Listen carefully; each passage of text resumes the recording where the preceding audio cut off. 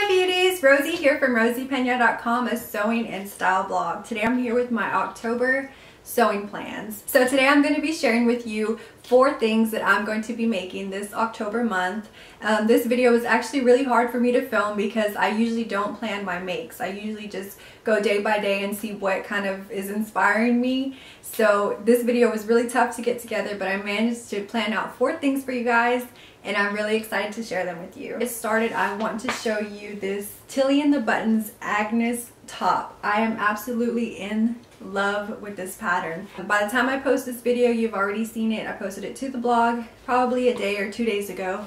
I highly suggest it, and I'll link that in the blog post to this video. So one of the fabrics that I have to share with you is this beautiful wool polyester blend.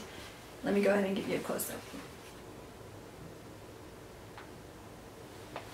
I recently purchased this from Joann's Fabric. They had a 50% off red tag sale, so I got a really good deal on this wool blend. I paid, I believe it was $10 a yard, which for a wool anything is pretty good. So the thing that I want to sew with this polyester and wool blend is, actually I can't decide what I want to sew with it. So I have 2 options. This Vogue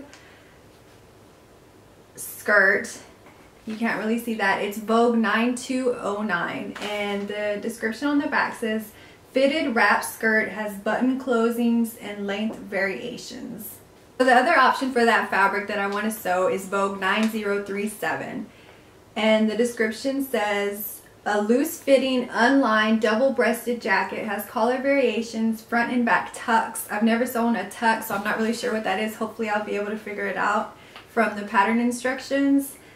So yeah, I either want to sew one of these 2 patterns. First I was leaning more towards the skirt, and now I'm kind of leaning more towards the jacket.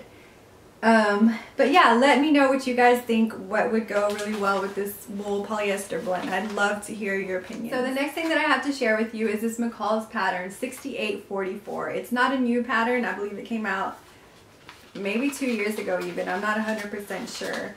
But I sewed this once in the peplum version, and I want to sew this again in a duster length cardigan. So I've never sewn a duster before, but it shouldn't be that hard to figure out. You basically just need to add length to your pattern. And so yeah, I think that'd come out really cute. And the fabric that I have for that is this maroon rib knit.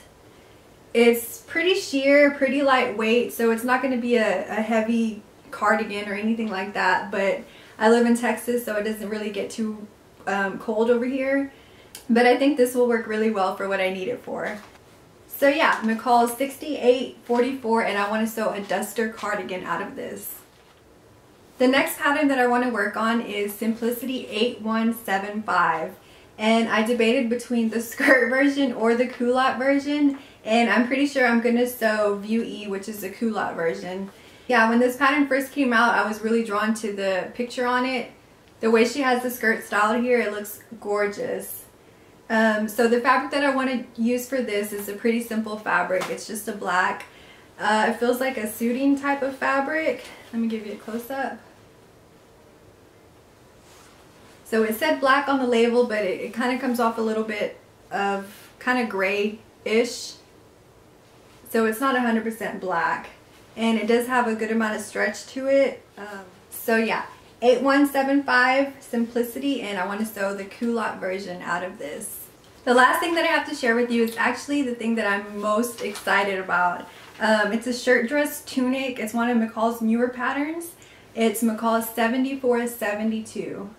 The way the model has it styled here on the pattern cover is basically the style that I want to go for.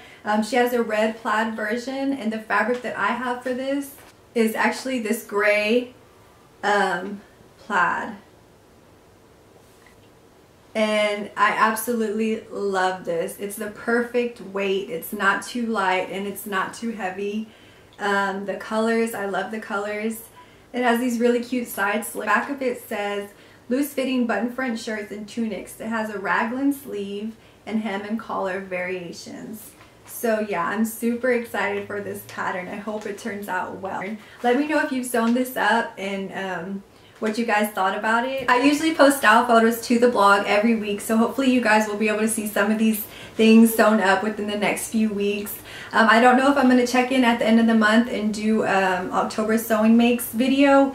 Let me know if you guys would like to see that. I usually, like I said, I'll post all the things I've made to the blog in style photos. So if you'd like to see me in the video sharing them as well, just go ahead and let me know that in the comments. Also, if you have any other video suggestions, I'd love to hear them. So I forgot to show you guys what I'm wearing. This is another Sew Over It top pussy bow blouse, and this time I did the high neck version.